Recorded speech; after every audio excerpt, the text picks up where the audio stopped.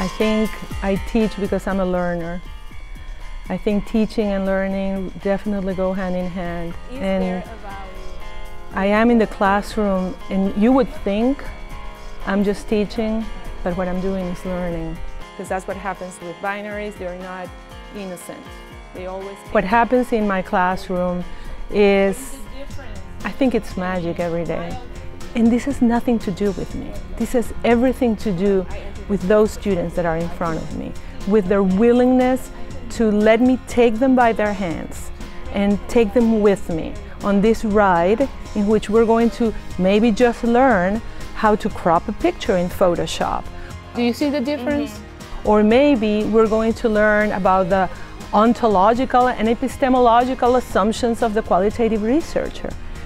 No matter what the ride is, they are willing to be taken by their hands, and that I have to take with immense respect and responsibility, and that is why the classroom is sacred ground to me.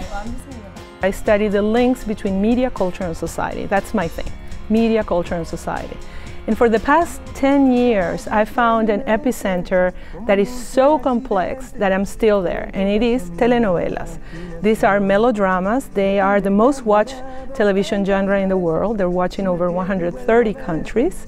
We could talk with him about what does it feel to be on the other side of research. And I have been able to gain access into television studios, into how they're made, and into the minds, this is the best part, the minds and the souls of those who write them, those who act, you know, who do the roles, the actors, those who produce them, and those who consume them. I'm trying to find sort of the addictive nature of the soul of telenovelas.